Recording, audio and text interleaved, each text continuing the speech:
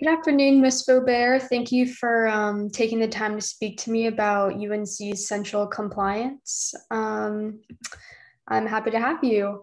So, can you start off by describing your role within institutional integrity and risk management? Sure. So I'm the Chief Compliance Officer and heading up the Central Compliance Unit, which is a part of Institutional Integrity and Risk Management. And in that capacity, I partner with my colleagues in IIRM, or ERM as we call it, as well as individuals across campus that have compliance related responsibilities.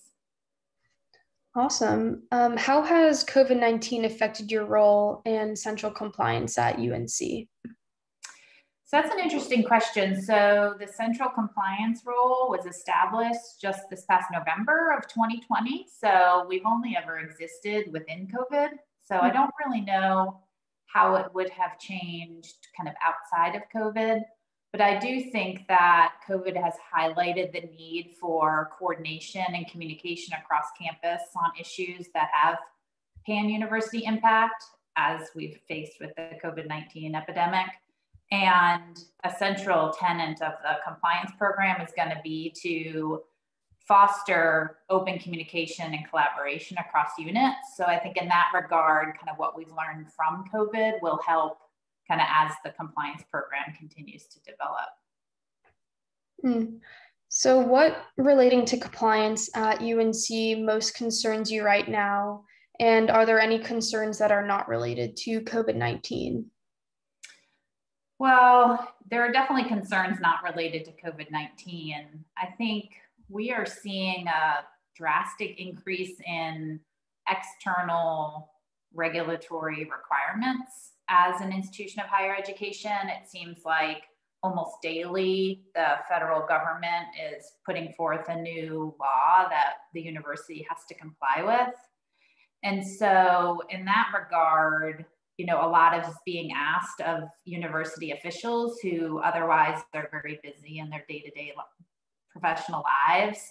And then you overlay COVID on top of that. And I think it's been a really challenging time for employees and students across the university to kind of balance stressors caused by COVID, as well as increased federal and state oversight and associated laws that we as an institution need to develop a plan to comply with. So, going off of that, are there any campus policies that you think students or faculty should be aware of regarding and compliance? So ERM is made up of multiple offices that have policies that could touch on students depending on the role that students play at the university. So, ERM includes export control, which I know you spoke to already. We have the privacy function, conflict of interest, and environmental health and safety, which has really broad campus responsibilities. So if students are engaged in research activities or otherwise gaining access to sensitive information, then there are definitely related policies that would apply.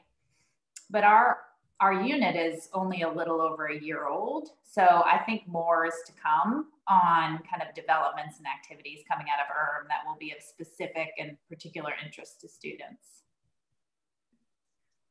If you could change any one policy at UNC, which one would you change and why? Well, that's a good question. I don't know that I have a policy that I would look to change. I do think that we could do a better job of how we communicate our policies and how we educate our campus on our policies, and in particular, the why behind the policies, because I think it's really important to understand why a policy is in place, and then that fosters the ability of individuals to ask questions and understand, and therefore leads to further compliance. I do think that I'm really excited about the statement of ethics survey that Institutional Integrity and Risk Management rolled out last week.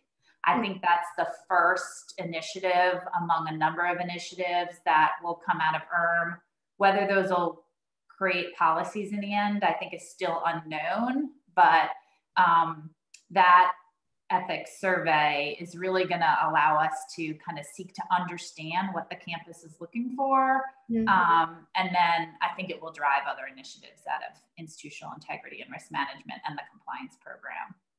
Yeah, it's interesting that you say that because Mr. Kemp had a similar answer to you when I interviewed him back in January. And also, for those wondering where you could find this ethics poll, it will be available in our newsletter, which this YouTube video will be included in. Right. So lastly, where should students and faculty go if they have more questions about compliance or and what resources are available?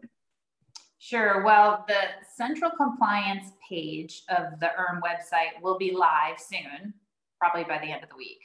So that's where individuals can go to find out more about the compliance program, some initiatives that we're going to put into place related to certain compliance committees, as well as additional external and internal resources. So that would probably be the best location. Awesome. Well, thank you so much. And if the newsletter comes out after that page opens up, we'll make sure to link that in our newsletter. So thank you so much for your time, Ms. Faubert. Yeah, thank you.